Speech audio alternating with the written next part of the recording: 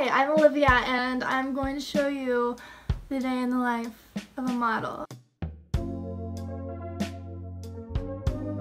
Today I'm going to a casting. My agent emailed me maybe like 2 days ago and I am just gonna see how it goes. I'm gonna drive over to San Francisco. I live a little bit of a distance from there and I'm excited. I love castings. They're a little bit nerve-wracking sometimes, but they're pretty simple. So for starters, basic requirements. I always recommend, if you have long hair, putting it in a low pony. Pretty much the whole goal is to just be a blank canvas. You don't want to have anything that's too distracting or takes away from your natural beauty. So I also put on a little bit of makeup. You should not put on a lot at all, like maybe just concealer. I just put in a little bit of Vaseline in my eyebrows, tiny dot of mascara, and a little bit of bronzer all around just so I don't look completely dead. Yeah, you want to look as natural as possible. If they see noticeable makeup, sometimes people will point it out, and that's really traumatic. I'm gonna get changed now. The attire for you to wear is always gonna be all black. I always wear all black jeans with like a tank and heels. I like to switch up how the top is. I think today I might wear like a one sleeve thing. It's honestly up to you as long as it doesn't take away from what you look like. Gonna go get changed now. Also, do not wear fake nails. You're not supposed to have this. Models should always have neutral nail color or none at all, but it was my birthday like a couple days ago, so I wanted to treat myself and I didn't know I was gonna have this casting, so here I am. Let me get changed. Alright, here's my outfits. I decided to go with the one sleeve thingy. I look like I'm gonna go to a funeral. What else is new? I also have my bag, which I will show you what's in it in a moment once we're in the car, but we gotta head out. Hi! You're in our glove compartment. I'm here with my mom. She's driving me.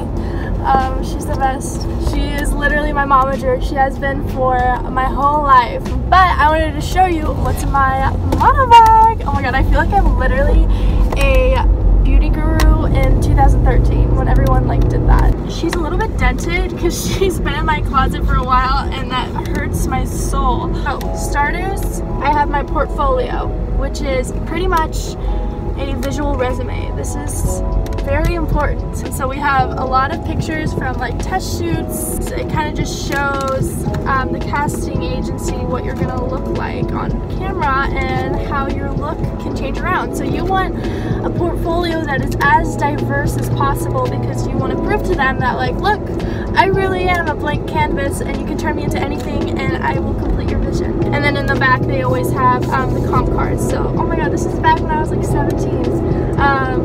So cute. And it has your measurements in the back and everything. So, very nice. You definitely need this always. I bring this with me just in case. A lot of times they don't even need it, especially if it's for like a runway show. They don't really want to see your pictures, but they will take the comp cards in the back. So, very important. I also have my heels. So whenever you do a casting, you always need to bring heels because you want to look as tall and as leggy as possible. I do really want to get new heels, like a kind of boot that has like a little bit of platform. It's like all black. I don't know. I have this vision and I want to get them one day, but eventually I will. As of right now, these will work. Make sure that the shoes that you have are really comfortable and that you've practiced walking in them and whatnot. I also have a Ziploc bag of makeup, really professional, Olivia. This is just like basic stuff just in case I need a touch-up or some sort of drastic thing happens to my face in this hour that we're going to be driving. You never know. And then a brush, and that's pretty much it. Yeah, but I also recommend bringing snacks and water if you're going to like a shoot or a show. So you want to make sure that you're eating right and taking care of yourself. So I always try to bring something that's pretty nutritious and that'll keep me energized, like almonds or tangerines, apples. I always have like a snack in my bag. But yeah, that's what's in my model bag. I hope that we make it in time. It's like what, 12:15, and my casting's at 1:30, so let's hope that we make it. I think we will since it's not traffic, but you never know. Say hi, mommy. Hi. My mom is a legend. I love her so much. Thank you. like 2 weeks, we're gonna go to Europe, and I'm so excited. I don't know what that accent was. And I'm probably gonna vlog it too, and you're probably gonna see it. So stay tuned, subscribe.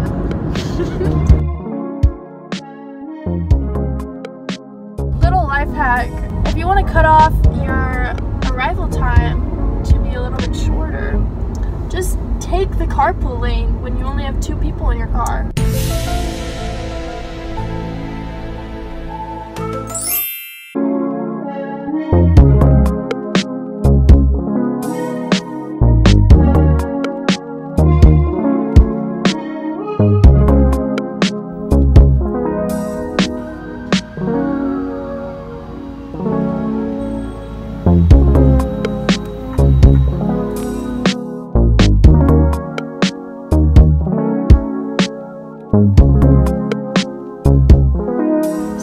Shopping. I could not film in there at all, obviously. I didn't want to seem like I was disrespectful, so of course I wouldn't.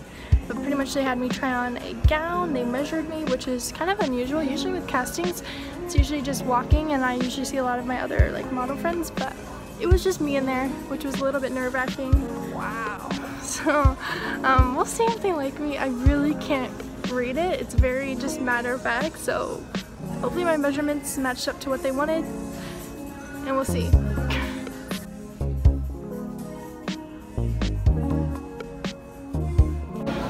We are now at Cheesecake Factory, the place that we always go to after pretty much every casting. I only go to Cheesecake Factory for this bread, specifically this brown bread. Oh god, this salad is huge. Look how big it is. That's a lot of food.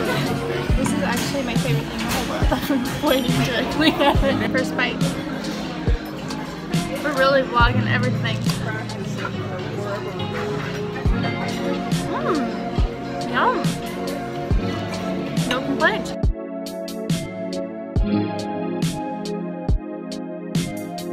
So now we're going to H&M.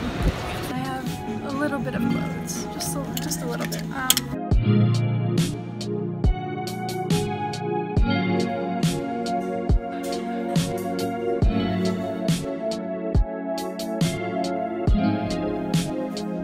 Well, that was depressing.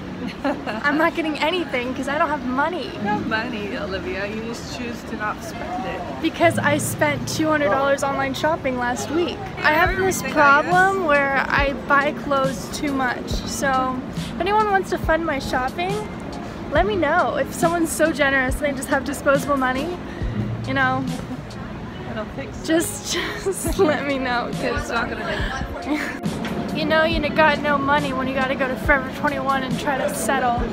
Oh, Olivia. I really like that long skirt. No, it's too expensive. It's like $60 for a skirt. I'm gonna wear it maybe twice. I don't know, nothing. I want it for free. Okay, here's the thing. I have a hard time spending $60 at H&M because I feel like it's not even that good of quality. H&M randomly decided to be somewhat expensive sometimes, and I'm like, why? All right, we just stop whistling. We just went shopping at Forever 21, which is right behind us. But we explored the whole store, top to bottom, including the sales rack. Except for Goodwill. No, but the thing is, Goodwill is actually good because there's cool pieces in there. But with Forever 21, it's just like all ugly stuff that's just like been abandoned and no one wants. So that's kind of sad. We're gonna go now. So we are back in the car, about to enter rush hour traffic, which is super fun. It's almost 6 o'clock, and it was a good day today. This is what I got from Forever 21, and I'll show you what it looked like in the dressing room too. I got this really cute polka dot dress. I feel like a fairy in it, so that's why I like it. I feel like it's very like romantic and girly and really cute. And then also I got this like silk rose colored cami. I was really needing a pink cami. We're in the middle of the street. Sorry, one more thing. I totally forgot to mention this. I also got these sunglasses. I don't know how I feel about them, but they're like those glasses that I always see on those aesthetic Instagram pages where they're like Parisian and they're like having their Chanel bags and look amazing. So I thought I would mimic that with these $5 glasses. Do I like them? I don't know. What do you think, Mom? I like them. I think they're kind of cute. Get the London look. I think the casting went well. We'll see how it goes. I mean, it's always kind of just hit or miss. Hit or miss. I guess they never miss, huh? It's always just based on random factors. I've learned over the years just to never take castings too seriously. Just have fun with it and just celebrate the fact that you even were there and gave it your all, because if you get hung up on not getting things, you're gonna feel really bad about yourself. And a lot of the times it's just factors that you just can't control. Maybe they want a different look, or they already have some girls that look just like you, stuff like that. So I try not to let it get to me. Now it's time to sit in traffic for hours. It's trying to merge 7 lanes into 2. There we go. Come on in. Yeah. There we go. We're all friends here. You're so passive aggressive. Thank you guys so much for watching. I hope you liked it, and stay tuned for more random occasional vlogs. Just because for me this is a lot of fun. I like sharing what I do with other people. I'm very much of a people person, so it kind of gives me a sense like I'm talking to someone else. You know what I mean? I sound like I'm crazy. But subscribe. I hope you liked it. If not, I'm sorry.